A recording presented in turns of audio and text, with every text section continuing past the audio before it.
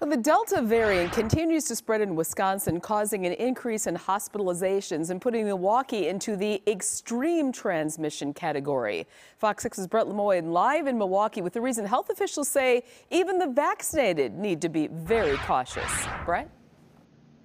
Yeah, that's right, Mary. They're concerned about these breakthrough cases and spreading COVID-19 to individuals who have not yet been vaccinated, children, for example. Health officials warning tonight we are not done with this pandemic yet.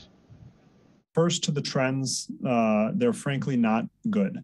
Concerning developments for Milwaukee City and county health leaders. The state of Wisconsin has seen a fourfold increase in hospitalizations in the last 4 weeks. And that's worth repeating. We've had 4 times as many people hospitalized with COVID in Wisconsin as we did 1 month ago, from 74 individuals to 310 today. The Delta variant is being blamed for a surge in infections. In the city of Milwaukee, our disease burden jumped from 75.7 cases per 100,000 last week to 193.2 this week, putting us in the extreme transmission category. 491 cases statewide are linked to gatherings in the Deer District. While officials say the number is insignificant, it does raise concerns about this week's state fair. Anytime people gather, I think it's important to recognize anytime there's a large gathering of people, we're going to see the virus spread.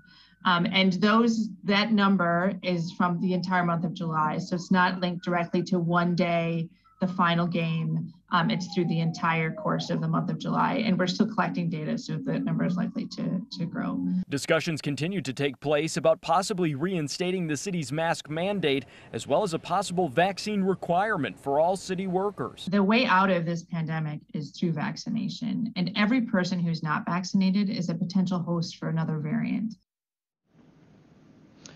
And health officials say just over half of Milwaukee residents 16 and older have now gotten the COVID-19 vaccine. They say that's only a 0.8% increase since Milwaukee crossed that 50% threshold just a week and a half ago. Reporting live in Milwaukee, Brett Lemoyne, Fox 6 News. We'll see where this goes. All right, Brett, thank you.